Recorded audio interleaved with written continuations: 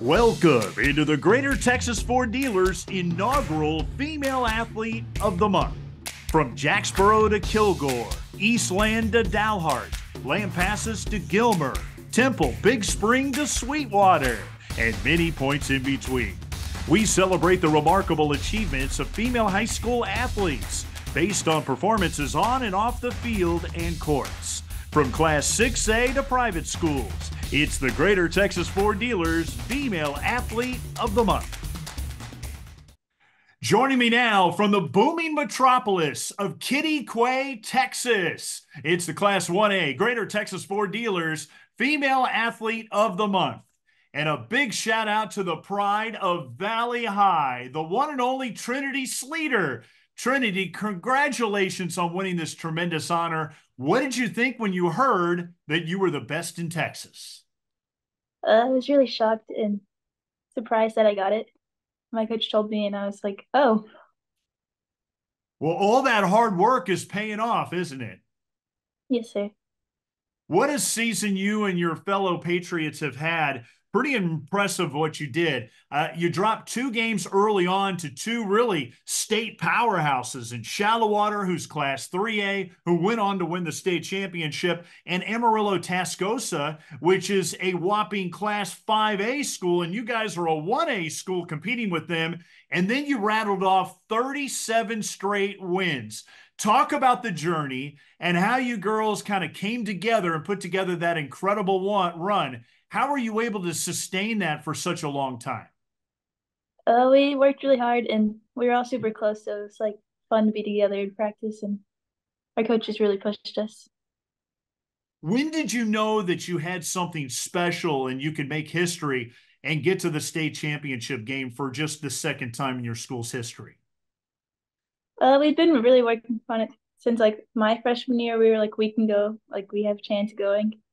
And both my freshman year and sophomore year, we were really close. And so this year, we were like, we're going this year. What do you think separated the Lady Patriots from everybody else? We all worked together really well, and we're a really close team. I thought And it was interesting that you ran into last month's Greater Texas Ford Dealers Class 1A Female Athlete of the Month, Maddie Dollar, in the state championship game there in San Antonio. It really felt like it was two heavyweights just going battle to battle. What did you think about going up against her and Newcastle for the title? she was a really, really good player, and their team was really good. When you were in that atmosphere, it really didn't seem like you were overwhelmed by it in the big stage. Do you enjoy playing in those big games in front of those bright lights and all the people watching? Yeah, it was really fun. And like being in that gym, you really couldn't hear the stands, and it was just like another game. Well, you are such a tower of power at 6'1". It's really fun to watch how you dominate in the post. You have so many incredible moves. You don't really seem like you have a weakness. You can go right, you can go left, you can even fade back. And with your tremendous height and ability and skills, do you feel like nobody can stop you? Sometimes. Sometimes. How do you use that to your advantage? Because you just seem like just so tough there in the post for people to guard. Uh, I really work on still going up, even if they are like as tall as me or whatever. And we always practice against the boys, so you get used to having to go against taller people. How And so much once do you you get, work at your footwork? at least once a day during practice, we work on post moves. I know the other coaches that go up against you, they talk about how you will never come out of the game. You're relentless and you almost seem like you get stronger as the game goes. Is that a fair assessment of you? And how do you pull that off? We condition frequently, and Your head coach, Amy Bowles, nominated you for this tremendous honor. What has she meant to you? she's meant a lot. And she's always been there to encourage me and push me and help me believe in myself. You have kind of a complicated relationship with her, don't you? Kind of a love hate. Talk about that a little bit. I mean, sometimes they're hard on us and we get upset, but they do it out of love and they know that we can be better, so they're always pushing us. So, how does Coach Amy push you and your fellow Lady Patriots to be the best that you can be? She has us work really hard in practice, and she always expects the best out of us. And so even if something was all right, she's still gonna make us go until it was like not perfect, but like yeah, yeah. Talk a bit about your town that you're from. I know when you're in all-star games, you'll chat with other girls and they ask you about your hometown and you'll say, population 300. I mean, you think about that. That's like the tuba section at Class A Allen High School. What is it about the small town that you like so much? Everyone's like family and they're gonna be there to support you no matter what. It says a lot about the area that when you returned from the state championship game and you guys lost, everybody was waiting for you and there was a big giant fireworks display. What was that like and what did that make you feel? Because I know you were disappointed you lost, but at the same time you had so much pride to represent that area. Yeah, it's coming home. Like even neighboring towns welcomed us back, and it just makes you feel happy to know that your towns are always going to be there for you.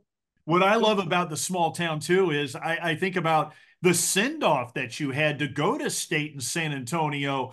A fellow neighboring town in Matador had a bunch of guys on horseback and they were riding along with your bus going to San Antonio. How did that make you feel when you were going through that? that was really cool. We'd never like had that before, and it was really cool. What did you think when you saw these guys on horses? I mean, it's a typical thing around here to see people on horses, but we didn't expect that. Well, you started playing basketball at such a young age and you have dominated since you picked up the basketball. What was it that you fell in love with the game? How did you fall in love with it? Uh, I was really competitive even like when I was little with my older siblings, and that's what they like to do. And it's a fast-paced game, and so I really liked it. You're such a tremendous athlete. I know you've done track and field as well. You ran cross country. How much has running helped your basketball? A lot. It helps you get in shape and helps you be tougher because it's hard. I know there was a moment there where you tore a labrum. You think you did it in cross country, and you had to kind of sit out for a whole season. What was that process like, and how did you persevere to come back even stronger? It was hard because I wasn't able to play like summer league basketball with my team, and I couldn't run track, but I knew that I had to work hard during like PT and stuff to get better, and so it motivated me. And one of my other teammates was out for her knee having rehab, like her knee, and so we got to do it together. Yeah, and I Not think really. about it too. You qualified for the regionals in cross country, and then you had that injury. Do you ever wonder what would have happened if you were able to go to state and challenge for a state championship in cross country? I do wonder about it. So our year that freshman year, we were really close, and we won district, and we were going to regionals, and then didn't get to run. So I always wondered what it'd be like to actually get to run at regionals. You're such a great example for all the other girls, the fight, the desire, and you're a leader both by example and by voice. How much do you enjoy that role, being kind of an elder statesman of the team this year and pushing the other girls to be the best they can be? I like pushing them to be the best they can be. It's kind of scary being the leader. I mean, it's a lot of weight and having to like everybody watching you to know what to do, but I like it. So many girls, they talk about being a leader, but the question is, can they really do it? How are you able to pull that off and still be that good teammate at the same time? I feel like a lot of it's leading by example, and so working hard during practice and stuff and motivating them really helps. Well, I know you have a tradition of eating gummy bears at halftime. Have you ever had any gummy bear disasters where it's halftime and you can't find your gummy bears? And does it throw you off? Not really. I mean, How did that whole tradition start for you? I'd get like we're really shaky during halftime, and so I would just eat them so I wouldn't be shaky, and then I I just get. Well, it's a good thing that you had that. I'm sure the competition wishes they could take those gummy bears away from you so you didn't have that energy to finish off the second half very strong. But I guess it's a better tradition than what a teammate does, right? Where she wears the same socks, doesn't clean them for the whole season. I mean, you got to stay away from that girl. It might smell a little bit. Yeah. Well, your mom and dad, they were great athletes. They met at Texas A&M together. And I know that in your family, livestock shows have been very, very big, and you've been involved in showing heifers. Talk a little bit about that. I know you won a county show and looking to be a grand champion one day. What do you like about showing heifers?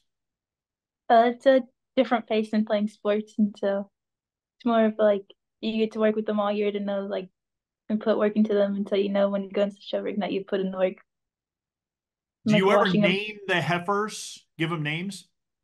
Yes, I usually most years we give them names. Who's the favorite heifer you've ever had? Probably my heifer last year. And what was the name? Her name was Truly. She was truly good for you. What's the Yeah. hardest thing about showing heifers?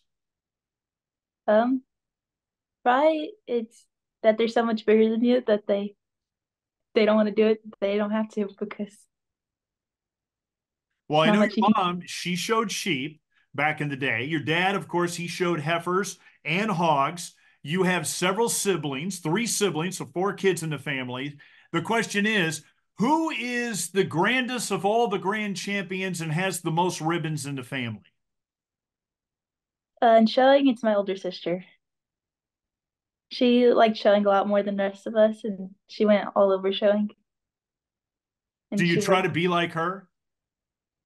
Uh, Kinda. I don't like showing as much as she did, and so I've always picked sports over showing. But So, what has your mom and dad meant to you? Because, they're driving you all over the place for games, and especially when you come from such a small town, a Class 1A town, basically a six-man football town there at Valley High School.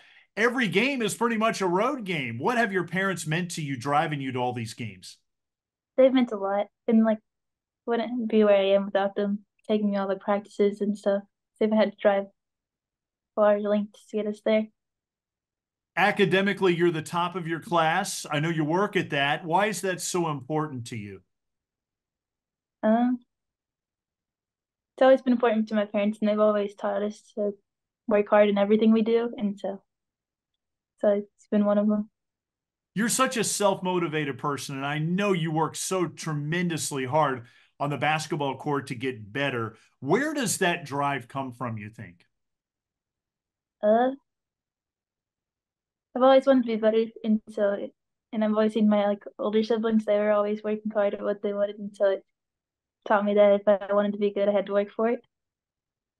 It's so hard to get noticed from a Class 1A school, but you have done that. People know about you. They know your name. They saw you on the big stage. How have you been able to do that and kind of separate from everybody else? Um, Worked hard and let my work speak for itself. So, what are your aspirations in college? Would you like to play basketball in college as well? I would like to play in college. When you look at your game, where do you think you need to improve on to be able to dominate on the next level like you do now? I'm gonna have to get better at dribbling, like playing outside more because I've always played post, but Well, Trinity, so great to celebrate your accolades and congratulations on being the Greater Texas Ford Dealers Female Athlete of the Month. thank you. Your Greater Texas Ford Dealers is so proud to recognize the hard work, dedication, perseverance, and passion of so many Texas high school female athletes who inspire us all. Here's this month's winners. And don't forget, you can see their interviews at Greater TX Ford for Greater Texas Ford Dealers. From Class 1A to 6A, plus private schools, we celebrate them all. Thanks so much for watching the Greater Texas Ford Dealers inaugural Female Athlete of the Month. See you next time.